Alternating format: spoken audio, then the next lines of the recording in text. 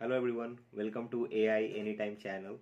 So in previous video, we created an endpoint of the toxicity classifier model that we created using supervised machine learning algorithms. So we created this endpoint in Fast API and we tested that API and it was working completely fine. So what we will do in this video is that we'll create a very simple Streamlit application. Okay, we'll take that model and we'll try to integrate, and we'll have an UI where there will be an input text area, and then we'll give our text, and it will then detect or classify whether the text is toxic or non-toxic. And once we build this application, we'll also deploy this on share Streamlit, okay, through GitHub. So if you see, currently I'm on my GitHub repository, Toxicity Classifier app. If you haven't downloaded this notebook or the API endpoint, you can download it from here and you can test it out. So now what we are going to do, okay, let me go back to my VS Code.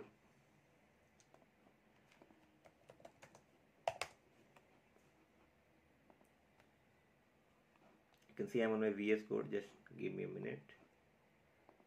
And yeah, so you can see this was our api.py file where we created the endpoint. You can see our endpoint was predict, and we have loaded our model here, okay, and once we have this model and TF-IDF, we created this endpoint called predict, and then we ran that model and got the response. Okay, now what we will do here, guys, we'll create an app. So I'm calling it app.py, and here we'll use Streamlit, which is a web framework, to create powerful data science application. Okay, it's very easy for the developers who have very limited knowledge of web technologies. Okay, so if you see on requirement.txt, I have added Streamlit library. We have to install it as well. I have already installed it, so I'm not going to install. What I'm going to do now, I'm going to just import Streamlit as st,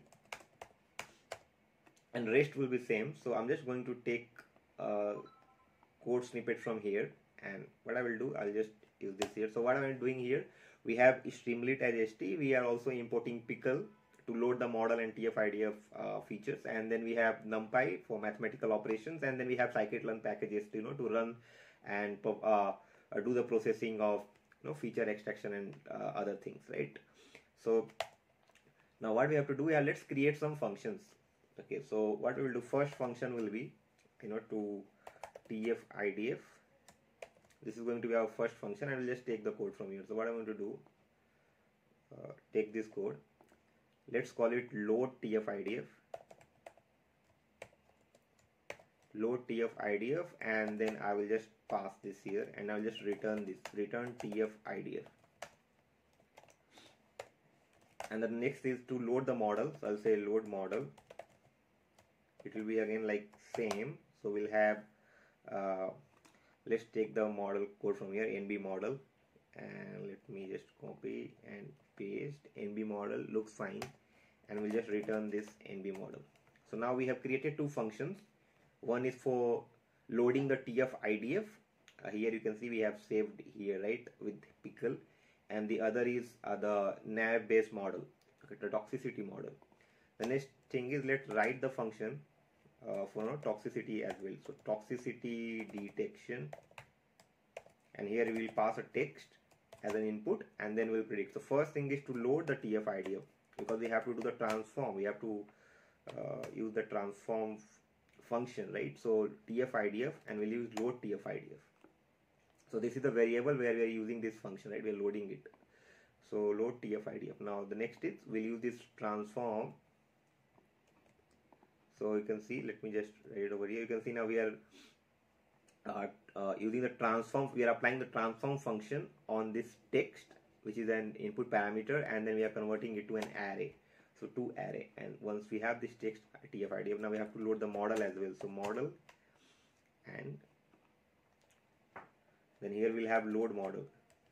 So here we are storing our model, guys. Okay, so model, and then we'll do couple of these lines. Let's copy and predict. So you can see the prediction, it will not be NB model here because our variable has been changed to model now. So model.predict, and then we have text TF-IDF variable. We are passing it over here to get the prediction. That's what we are doing. Map the predicted class to a string. I think this is good. So now what we can do, we can just say return class name. This is what we are returning. Okay, so this is the function that we have created. So now we have three different functions here. The first where we are loading the TF-IDF. The second, we are returning the nav based model, and the third for the toxicity detection where input parameter is text, and we are doing all our operations on these functions. Okay, and now we have the class name, the result. Now what we will do, we'll create an Streamlit application, and in that let's first do st.header. I'm calling it toxicity detection app. This is going to be this st.header toxicity detection app. Now let's also use a subheader kind of a stuff, just to let end user enter the text below. And now what we have to do, st.subheader, enter the text below. Now what we'll do, let's call it text input. st.text input, and here we'll have enter your text.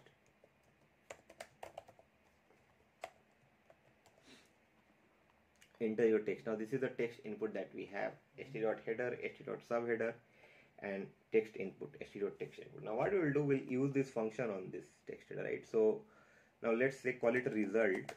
So result equals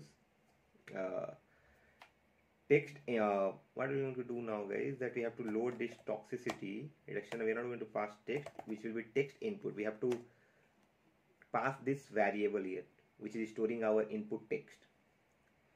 Let's do one thing. Let's do not do that. Okay, so what we can do, we can say if text input, let's first check if there is a value also or not. If not, none.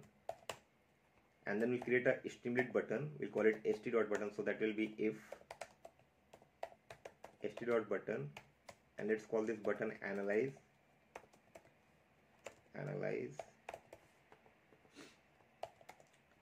And this result,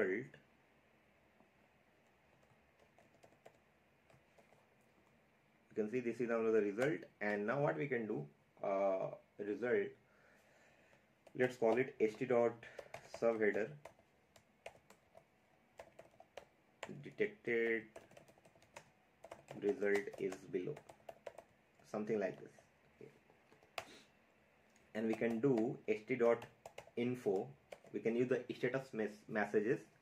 We have several status message options in Streamlit, being info, success, warnings. There are an error as well. So we'll use st.info because this is the kind of an info that we are presenting on the UI. So in st.info, what we can do, guys, we can just write the result is, and we can do this plus, and that will be our result, guys. So result, and okay, excuse me, this is going to be the st.info. st.info is done, subheader result. Now let's run this, guys, and see if we are able to get the desired response. So what we did, we first imported these libraries, Streamlit for the web UI, and then Pickle for loading the models and the TF-IDF. Then we have NumPy and scikit-learn packages. Then we created two functions, to load the TF-IDF and the model. And then we created one more function called toxicity detection, where we have written our code for toxicity detection using these functions. And then we created a Streamlit snippet where we have headers, subheaders, and an input text area where the end user will give the input text, and then we'll run the model on top of that input text. So let's now run this. So how we run an Streamlit application is like we do Streamlit run. My file name is app.py. So you can see this is the application that we have. It's a toxicity detection app. Enter the text below, enter your text. Now in this, I'll just say, I'll just use a toxic. Okay, what did I write there? So I'm just using this statement here, such a F word moron you are, right? And let's analyze. So you can see the detected result is below, with the result is toxic. The result is toxic for this. Now let's try something else.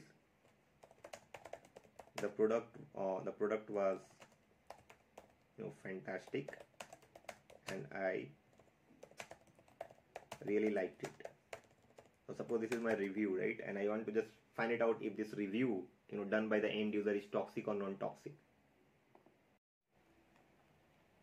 So you can see the result is non-toxic in this case, right? So now let's do one thing.